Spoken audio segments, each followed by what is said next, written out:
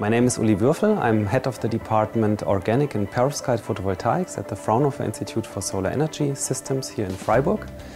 And in this department we develop new type of solar cells based on organic or perovskite materials.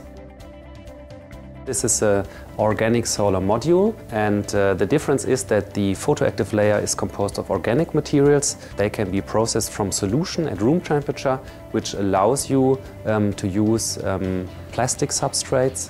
And another advantage is that then you can use a continuous coating process based on a roll-to-roll processing, which is also the reason why there could eventually be a much lower price for this kind of application.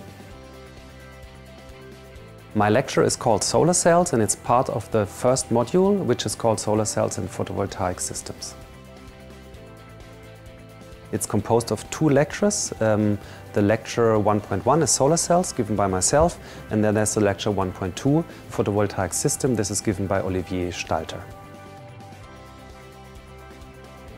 And in the course Solar Cells, the students learn about the general working principle of solar cells. So it's based on a physical description of the solar cells, something that every kind of solar cell has in common. And with this, they learn kind of a toolbox, which then they can apply to many different solar cell technologies.